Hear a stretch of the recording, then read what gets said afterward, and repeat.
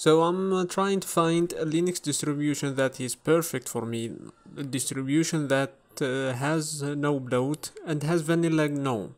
I tried Fedora, which is amazing. It provides everything I need, but I wanted to try something under Arch, based on Arch. I came across this project called Arch Linux GUI. It looks good. It has GNOME vanilla stock with no themes. So let's try to install it. I will show you how to install it, how to create the bootable USB drive and the installation parts. So let's continue. Okay, so you need to download the ISO from the website, and I will download the GNOME version. You can download whatever version you like. Then download Rufus, which is a tool to create a bootable USB drive, and create the USB drive with the ISO. Okay, when booted, you will be greeted with this start tour thing. We can go through it, get an overview of it. As you see, it has gestures. It's GNOME stuff. We can have a look around and see the system, how it is. I like this GNOME vanilla things. You can change the dark theme and light theme. You have a screenshot tool, which is good. Let's see how to install it. Now the installer is Calamaris, which is default on many distros. Let's press next. See where are we for the clock and our language and keyboard language, and where do we will install it. I have a partition. Create a username and a password.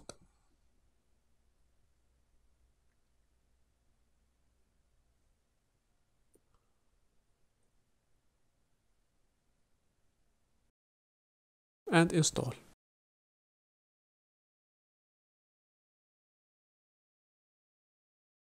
Okay, let's check this distro out and what it does. Does it provide with apps? We have GNOME videos, a videos app. We have a calculator, gedit, which is a text editor, old one, a terminal app, the old terminal,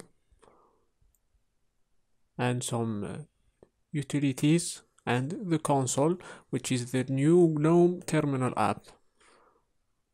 So you have the choice here. I personally don't like having two terminals, but you can uninstall it whenever you want. And we see dark style here.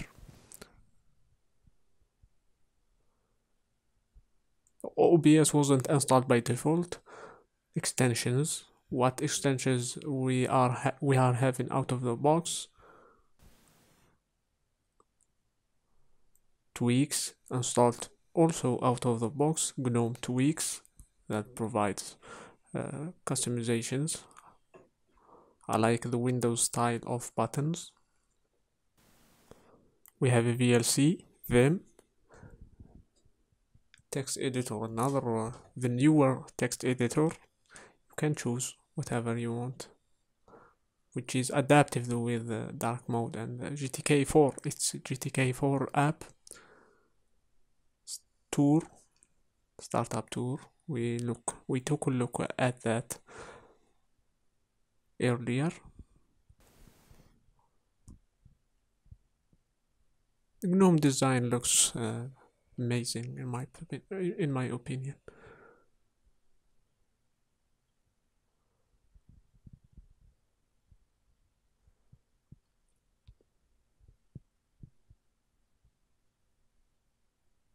The store, the App Store, it has all the apps you need. We have Cheese, a camera app,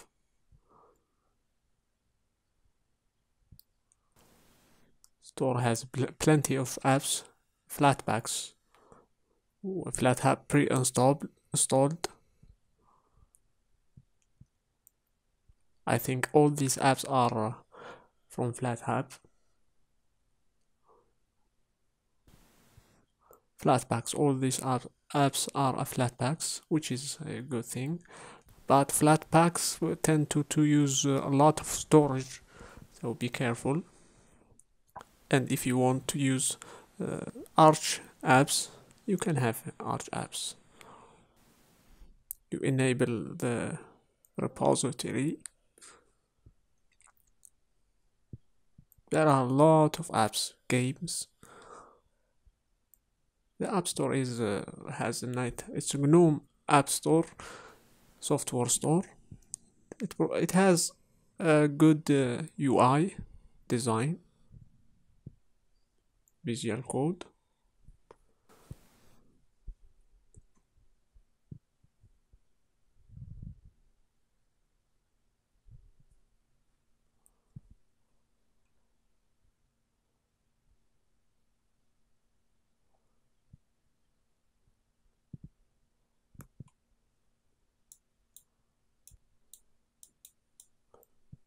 Let's see how much RAM we are using. We are using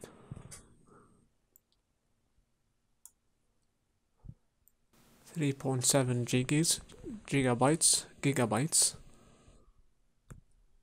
Okay, and that's it.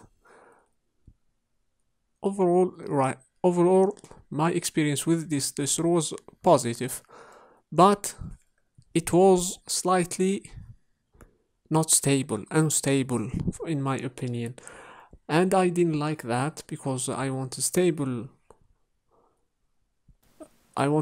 distribution. I didn't have any issues with Fedora. My graphic card, when I put this distro in, when I install the driver for it, it won't boot up anymore. So I wouldn't recommend it as a daily driver, but you can test it out. It's a good idea. I like it. So this is my review of it. I think it's a good idea to have Arch without needing to put in 1,000 commands. It's easy as it should be. If you want to install only Arch in a hurry. And it has the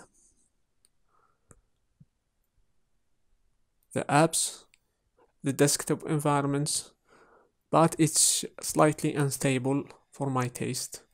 So I won't be daily driving this because it crashed on me twice when I installed the driver. So I will keep looking for a distro. I hope you found this video enjoyable.